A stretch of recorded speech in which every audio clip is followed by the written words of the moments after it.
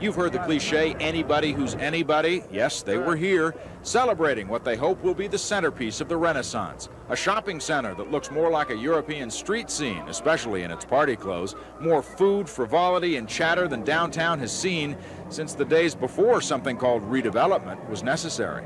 As extravagant as this party may seem, it represents only a fraction of the money being spent to tell San Diego and the rest of the world about Horton Plaza.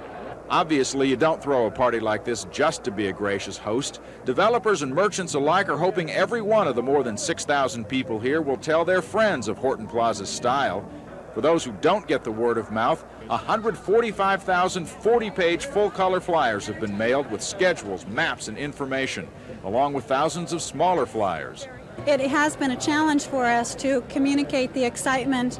How does one show a project with 10 design districts in one ad, in one photograph? The answer is you can't, and that's why you need a program that communicates through a variety of media. That variety includes the scores of reporters from all over the world who've descended on San Diego for Horton's grand opening.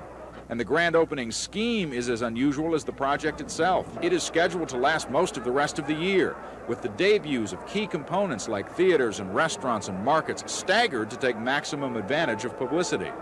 But the Hahn Company and its merchants won't have to go it alone.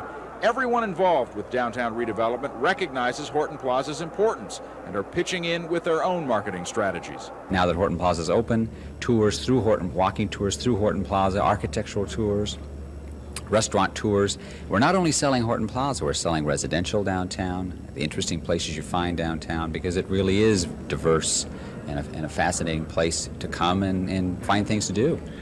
From Horton Plaza, Dennis Morgino, News Center 39.